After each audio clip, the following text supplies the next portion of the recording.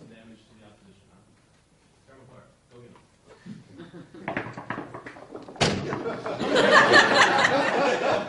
Ryan Heal. Attack you with your words. You're the grasshopper.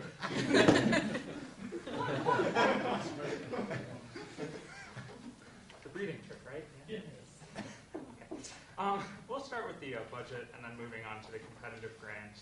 And then case in order. So basically the same argument. You can read it up there. I don't really. Okay. Starting off with this budget analysis, basically what the negative team is telling you is that there's not enough money to do this, and we need, I believe it was $500 billion for roads. But the answer here is, what's another 300 million? We're not able to solve the infrastructure in the status quo, meaning that even if we spent this money on giving these grants, we're still not going to be able to solve infrastructure. If we didn't have it, it's still only 300 million. That's not going to cover the $500 billion for infrastructure. And it's the same idea when we look to the funding for schools. They're saying that we're going to draw this away from the secondary schools, the people who are actually feeding Purdue University. But realize here is that, again, it's not enough money. We're trying to focus on something that's actually going to provide a tangible impact that we're going to be able to look at. And when you realize when we have our economics advantage, we'll get to a little bit later, and we're actually spurring more growth, more intelligent people here, we're going to be able to solve for our schools by having more people there to provide the money for our schooling. At the point that we strengthen the tax base, which is providing most of the funding for our schools by bringing in more people, we're going to be able to solve for the funding for schools. That's coming from taxpayer dollars. That's coming on a per-person basis. Basically, you have someone going to the school gets $5,000 per person. When we have more people paying taxes, we're able to solve for that. Now, let's also have a little discussion about what's supposed to be happening on a disadvantage. There's supposed to be something that you can weigh, something called impacts. And basically what they tell you here is that, funding for secondary schools, brain drain, not fixing the infrastructure, but they don't really tell you what that means, what that's going to impact, how that's outweighing our plan. We tell you that we're going to bring more people in, we're going to have more money, we're going to improve standard of living. They just tell you that infrastructure is kind of bad and maybe we should fix that. And yeah, funding for secondary schools.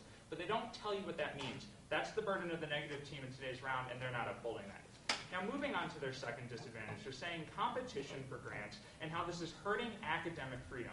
We have a couple of responses here. First, realize that our plan is dealing with small businesses, not the professors. The small businesses are going to be the people writing the grants, so we're not actually taking away from the professors. And at the point that the small businesses are writing the grants, realize here that this allows for the professors to then join the small businesses that they believe are being most successful. I'll take your question, Honorable Leader of the Opposition. So what's all this that your partner tells us then about professors doing all this research and development? Where's that money coming from?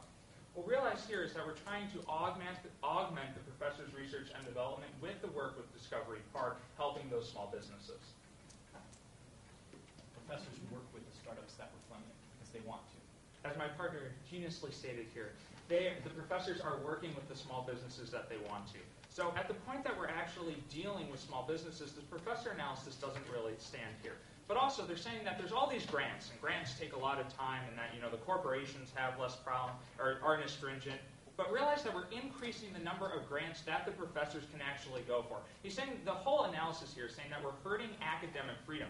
But at the point that we're allowing more grants, more opportunities for our small businesses and in turn our professors, we're actually increasing academic freedom. Say they lose the grant from the corporation or from Purdue University. Now they have a shot to win the grant from the Indiana government. This is increasing the number of grants they can get, which basically increases academic freedom. So this is a turn on this argument, saying that our plan actually increases academic freedom instead of decreasing it like the negative team says. So moving on to plan. Basically, they have this answer on plan saying that, we're kind of underestimating what's coming off of Discovery Park. No way this is actually true. But realize here that we already have the small businesses here. We're already putting money into it. What we need to focus on here is the long-term solution, finding something that will actually solve. So when we're moving on to solvency, they say one of their first responses here is that no warrant, saying that Discovery Park might be funded way too much and we shouldn't be putting more money in. This is basically empirically denied, meaning that this is not true. We're funding it because they need the money. Look at our harm story where we tell you that we're running out of money in the status quo. The Indiana State Legislature we're not providing the money for our schools. At the point that plan provides money, realize that we're solving for the underfunding. And then they also say basically on Advantage 1, their big answer here is that 95% of small businesses fail in the next 5 years. But what we're focusing on here is that we need a long-term solution.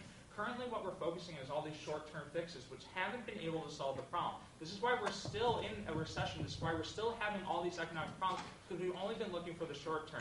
Realize that it's the small businesses that are actually going to be able to solve in the long term. That's why we want to invest in them. Maybe 95% of them fail in the first 5 years, but it's those 5% that succeed is what is going to build our economy, what is actually going to stimulate growth. We need those 5% to succeed, because if we don't even try and get that 5%, we're not going to be able to move forward.